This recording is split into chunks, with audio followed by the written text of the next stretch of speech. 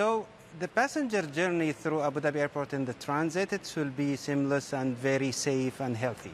We are implementing a comprehensive range of procedures and measures to implement all the directive that has been implemented from our governments and also the international entities.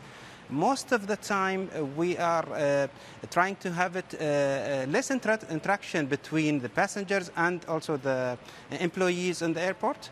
Also, in the same time, when you are entering to the country, we just adding about 5 to 10 minutes to the journey of the passengers in Abu Dhabi.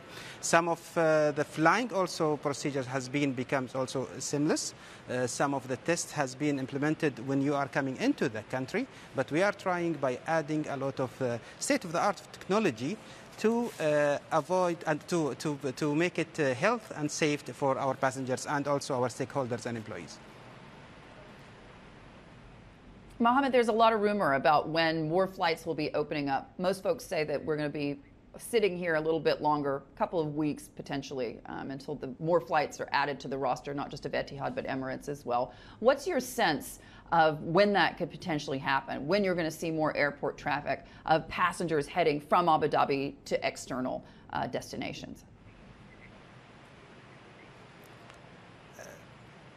From the mid of June, Emirates Airlines, Etihad Airlines, all of them, they are starting to have to increase their schedules.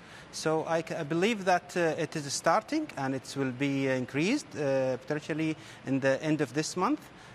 A lot of them, they are also adding a lot of destinations. It's something they are signing a lot of MOUs with the other countries. So we also in Abu Dhabi airports, we are trying to enhance and to do whatever that we need to do to make it easier for the passengers when they are traveling through our airports.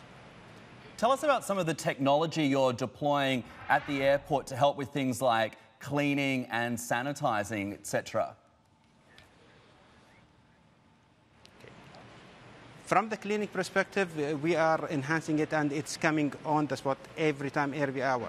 So a lot of disinfections and a lot of cleaning measures and sanitizing also offices, places and counters. In the same time, we implemented state-of-art of the technology to make it health and safety for the passengers, such as we are partnered with the Tawazun funds to implement an unmanned vehicle of sanitizing and disinfections. There is thermal cameras, there is facial recognition, heat detectors, touchless elevators. So a lot of them that we are trying to make it healthy, safer for our passengers.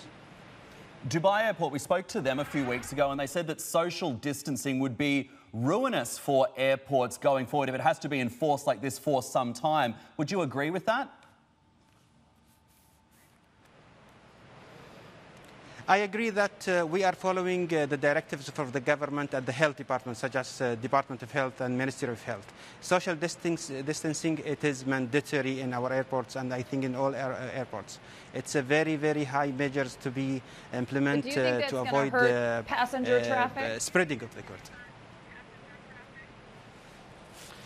But do you think, Mohammed, that's going to hurt passenger traffic? I don't think so. The fact that you've got a social distance? In our airports, I don't think so. Yeah. In our airports, I don't think it will hurt because you have the space, you should maintain it, you should make it in a nice journey for these passengers. It is all about organization and how do you manage it. I don't think that it will hurt the passengers. Mohammed, and before we let you go, I want to ask you, what does a passenger need to know if they're headed to Abu Dhabi Airport to leave the country? What do they need to take with them? What do they need to do? Because we have heard several stories about people being turned away, not just at Abu Dhabi Airport, but also in Dubai, people with tickets. What is it that they need to have with them? In Abu Dhabi airports, they should come at least minimum of 3 hours before the flights. They should maintain wearing the gloves and masks. The mandatory is the masks. If they don't have it, we will provide it to the passengers. It's only to make sure that they have their tickets and they are already checked in online if they can. If they cannot, so we will provide it here seamless for them. So it's nothing to worry about. You just come to Abu Dhabi airports and we will help you in that. When do you see demand at the Abu Dhabi Airport returning to pre-COVID-19 levels? What are your plans telling you that might look like?